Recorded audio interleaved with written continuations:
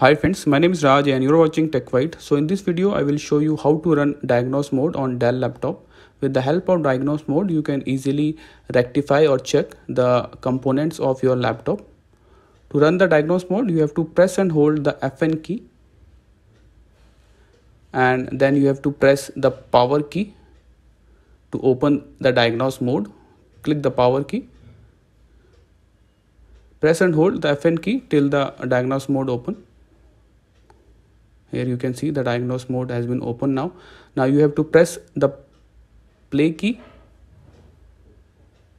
The diagnose mode will take around 2 to 3 minutes to complete it. Click yes. It will diagnose all your components like your hard disk, your RAM, your battery, your touchpad, everything.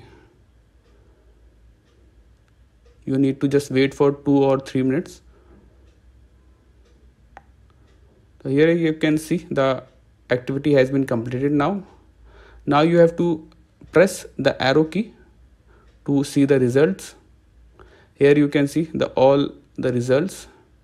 In my case, the issue with my battery only and my other components are working fine. So this is the easy method. To open the diagnose mode, you have to press and hold the FN key. Then you have to press the power key to open the diagnose mode on Dell laptop. And you can check all the components of your laptop. Thank you. Thanks for watching TechWhite. Have a nice day.